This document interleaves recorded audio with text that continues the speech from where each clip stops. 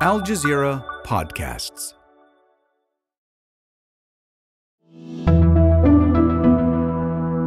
Today, what started out as peaceful protests in Kenya turned deadly. And what appears to have been live gunfire killing apparently at least one people and several others who appear to have been injured with gunshot wounds.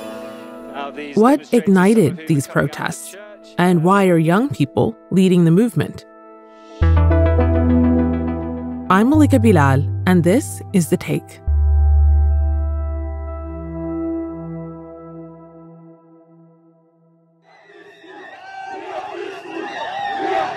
Malcolm Webb, who's now in Nairobi. Malcolm, I know that you've managed to get to us on camera. Just explain to us where you are and what you're seeing right now. So we're just outside the Parliament building in central Nairobi. It's there, but first... Al Jazeera correspondent Malcolm Webb has been covering the protests in Kenya for about a week. The demonstrators were protesting against a finance bill that would increase taxes.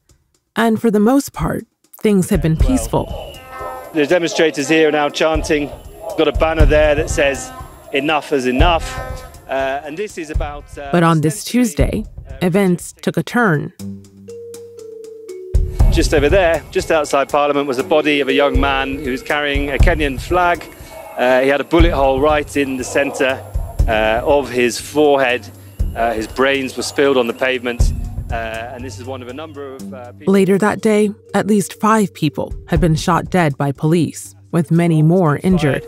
There's also many plainclothes security operatives around carrying guns, and we saw some of them earlier shooting into the crowds.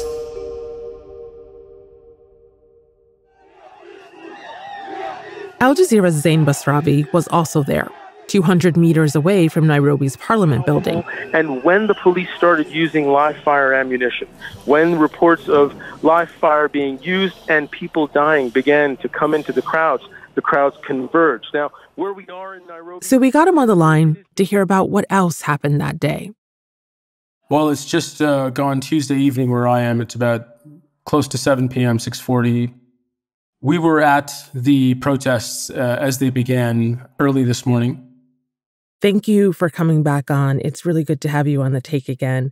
This is obviously a quickly unfolding story, but we are speaking on Tuesday, June 25th, as things have escalated rapidly. Hundreds of protesters entering the Kenyan parliament, parts of that building on fire, police using live ammunition against protesters, and protesters reportedly killed. What have you seen and heard today?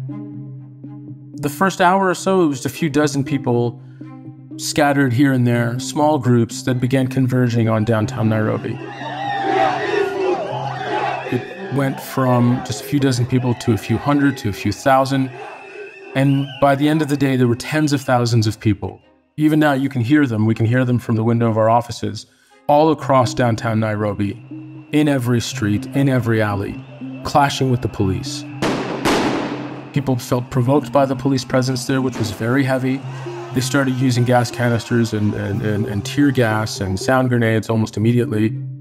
People were bringing us bullet casings, showing us that the police were using live ammunition, that they had seen people get shot in the belly and the torso.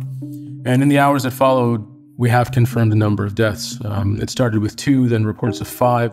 And really, within hours of Parliament voting for this tax bill, voting in the second round, the Parliament compound was stormed. Protesters broke through police cordons around the Parliament and entered the building. Part of the site was then set on fire. We even heard reports of lawmakers and politicians having to be evacuated, some of them seeking shelter in the basement of the Parliament building. And then we started seeing plumes of smoke rising from that area. Some of them were tire fires, but there were confirmed reports that parts of the government buildings, parts of Parliament were indeed set on fire. Wow. Okay, so you mentioned the tax bill. Let's talk about how this all got started. This began 7 days ago today, and you mentioned the Day of Rage. What are protesters angry about? Well, this is the second year in a row that there is a considerable tax hike on people's income and on their expenditure. And basically, everything that they're taxing, from startups in social media to sanitary pads for women, to a road tax on drivers, commercial or private, these taxes are so invasive. People here feel it in their daily lives. Everything they do, every step they take, they feel that the government is picking their pockets. And the anger we're seeing now isn't just from this tax bill, from the events of this week, from the events of this year, or even the last 2 years. The people we speak to say that they are angry because this has been going on for generations, literally since the country gained independence. Our lives are tough. People are struggling. People don't have places to stay. People don't have meals to eat. Families, fathers can't put food on their table. We need change in this country, and this finance bill is not going to bring that change. We don't want to carry debt. We want to change this. We want to change this country. We want you as the government to be accountable. They say that they have seen one government after another that has been autocratic, that has ruled through intimidation, threats, that has basically governed through a culture of fear. And when we speak to protesters, most of them are in their teens, in their 20s, in their early 30s. They do not want to see a future with the same systemic mismanagement of government resources, the same blatant corruption at every level of government, municipal, local, national. The bribe taking, the nepotism is so profound and so in your face that people say they just can't take it anymore. Right now we're not paying taxes, but we're fighting for our future. So we're young now, but that's what we need. We need young people to fight for our future rights, our future Kenya, and to just overthrow this silly government, man. We're tired. And, we spoke to one young man here, a college student, and he says, I'm graduating and there is no way I'm going to have a job. And they say that that is one reason that they will protest as long as they can, because they have no work to go back to. And after a very heated moment with some protesters they just all want to talk to you. They just want someone to listen to why they're angry. One kid just walked up to me and said, listen, at the end of the day, all we want is freedom. And then he walked away. Wow. And really, that's at the core of what's happening here. They want the freedom to be able to live better, to be able to make choices to affect their lives in a reasonable way.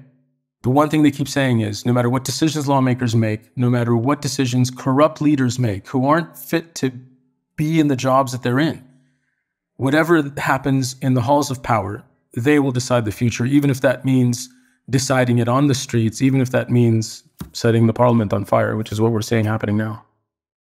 As you're talking, Zein, I'm hearing the sounds in the background that you mentioned, the protesters outside your window. You're at the Al Jazeera Bureau. Describe for me where in Nairobi this is all happening. We are very close to where all this is happening, but it's not just happening in one place. There are pockets of these demonstrations, hundreds of people in downtown right around Parliament, then hundreds more in another neighborhood, hundreds more in another area. Every access point in and out of the city seems to have young people there.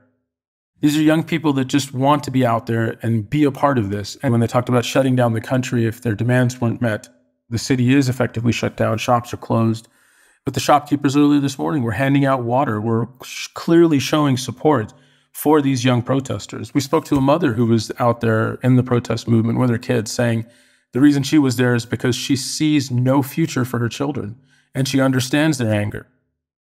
We've spoken to other parents who were trying to call their kids to see if they were okay, unable to get through. So there's a mix of concern and worry and then active support. But even the older generation, the parents of these young people, understand why they're angry and really do support it. They don't want to see anyone else die, but they also understand why the youth are out on the street and why they're so angry at a government that has just left them behind.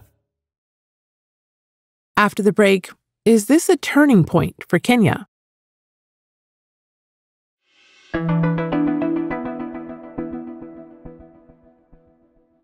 So, Zein, based on your description, I understand that your morning began slow, surrounded by peaceful protests and demonstrators breaking out in song. This has largely been, as you said, a youth-led movement with an online component. I've seen hashtags like Reject Finance Bill 2024 for days now. What made it take a turn? Well, I think observably, there's two things that happened. The police, started detaining a lot of influencers. They started detaining people who were prominent in the social media campaigns, prominent activists the night before, and even in the days leading up to today. So I think those detentions, those arrests fueled a lot of anger. The protesters felt that what the government was doing was so audacious. Some people, they still haven't, heard about their whereabouts. Similarly, provocations by the police on ground level with the use of tear gas and heavy police presence, armored vehicles. But I think the other thing that led people to simply ratchet up their street demonstrations was the vote going forward. The question was, will these protests change the minds of people in power? And I think everybody knew that the bill was going to pass. It was a foregone conclusion. But when it did, within hours, you saw the parliament compound raided. And then suddenly things got much more violent. And I think it was that, feeling like no matter how peaceful they weren't being heard, they were being ignored.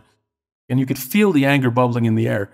And the reason that happened is word of protesters being shot and killed began to move through the crowd. And when people realized that live fire was being used and people were dying, then the anger just went up. And governments in Kenya, especially this one, have in the past used harsh tactics to put protests down, and they have largely worked. But this is a very different protest movement.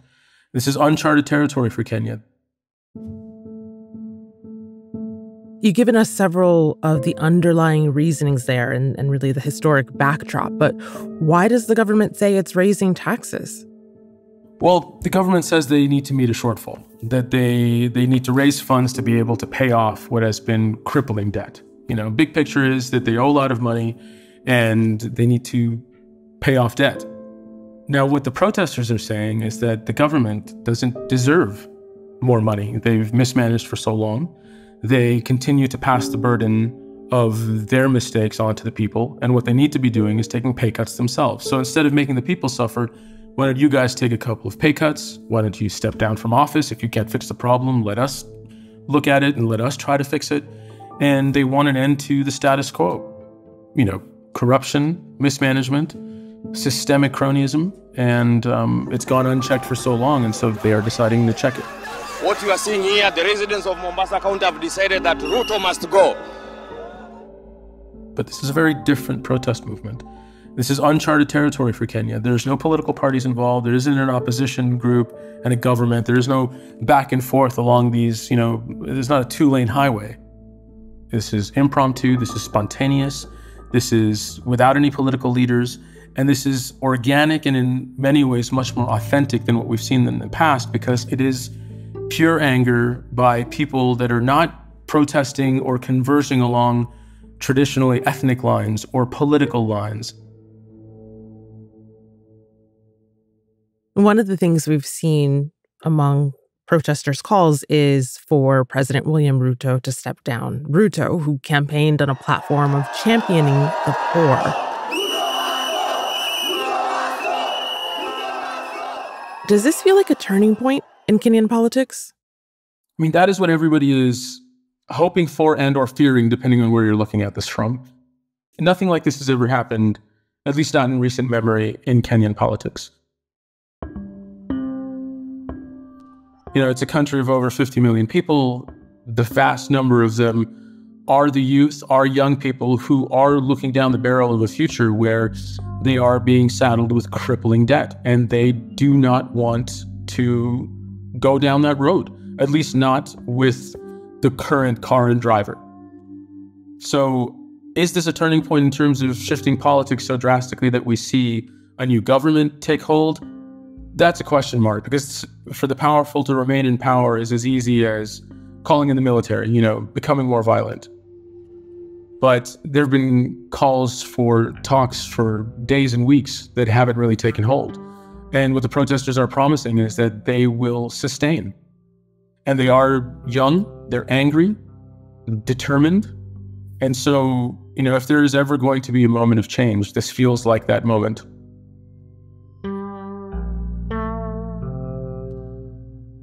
And that's The Take. This episode was produced by Tamara Khandaker and Chloe K. Lee, with Noor Wazwaz, Doha Mosad, Mohamed Zain Shafi Khan, Veronique Eshaya, and me, Malika Bilal. It was edited by Amy Walters. Our sound designer is Alex Roldan. Alexandra Locke is The Take's executive producer, and Ney Alvarez is Al Jazeera's head of audio. We'll be back tomorrow.